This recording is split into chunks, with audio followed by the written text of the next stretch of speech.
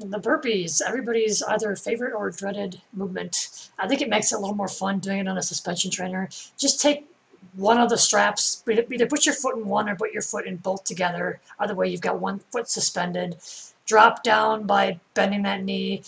Basically, just get into the push-up position or the straight arm plank position from there.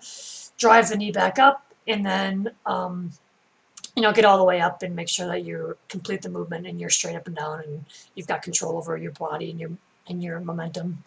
Of course, do as many on one side as you do on the other, and this one will challenge your stability, mobility, and strength all in one shot.